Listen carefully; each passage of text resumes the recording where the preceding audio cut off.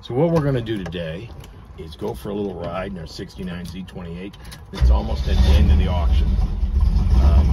This car's got the optional camshaft, the performance camshaft from Chevrolet, and we spent a lot of time on the dyno getting the engine calibration and the jetting right, so the car pulls away in almost any gear. Transmission, complete rebuild, new gears, new bearings, everything that you should do, and just go for a little ride.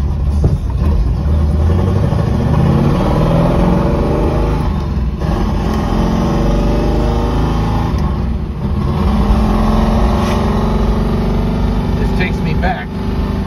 I had a 69 Z28 that was new, 69, and I traded it just before my first Camaro. So these are great cars, great fun to drive.